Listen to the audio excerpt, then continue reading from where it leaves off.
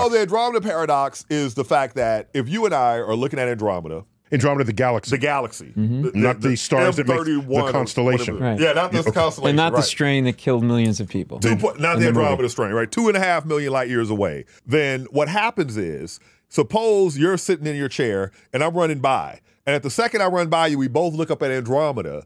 Because I'm moving and you're stationary, we're going to see events that are days apart, even though we're in the same location looking at the same time. How can that be? You think that relativity, and you think that the Don't just light say relativity and keep talking. How far? Wait, in this scenario, how far away from me are you when you're running by? You're in the same place. We're in the same place, essentially. So you're like literally running here. I've never heard of this paradox. And you look up. It's a little known paradox. And the thing that you see and I see are days apart. Days apart. Because of our physical perspective. Here's what you would think. You would think the light is arriving right now. We should all be receiving this light, but that's not how it works. Motion changes the perception of time.